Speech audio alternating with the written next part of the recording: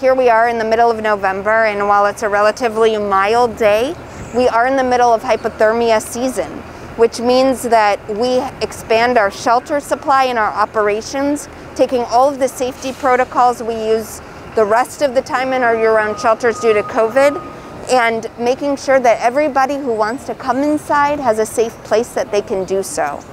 So what we want people to know is, if you see somebody outside, that it's okay to ask them, are you okay? Do you need help? Is there anything I can do?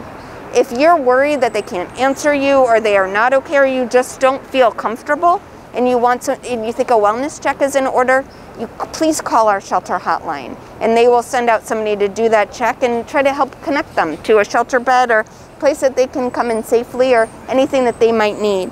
That shelter hotline number is 202-399-7093, or you can call 311 and ask to be connected to the shelter hotline.